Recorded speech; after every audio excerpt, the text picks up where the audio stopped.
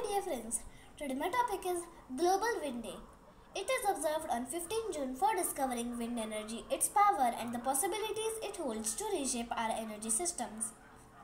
The day is organized by European Wind Energy Association and the Global Wind Energy Council. People used to visit wind farms, meet experts, attend events, and take action to support wind energy on this day. Global Wind Day spread awareness about wind, its power, and the possibilities it holds to reshape our energy systems and boost employment and growth. Now, look at Global Wind Day events. People used to visit onshore and offshore wind farms, join the campaign, and get information about wind energy. In many cities, demonstration turbines have been installed, workshops are organized, wind parade, etc.